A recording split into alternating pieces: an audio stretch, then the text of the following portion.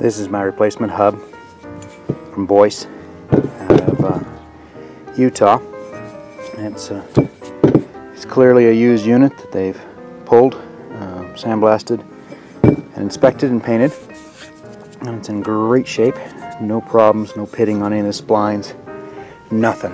And this is my old one, which is shattered. So you can see it's got a crack right there. It's got a crack right there. It's got a crack right there. And a crack right there. Not only that, but it has been mutilated, just mauled. Metal slivers are the best. Just mauled around these edges.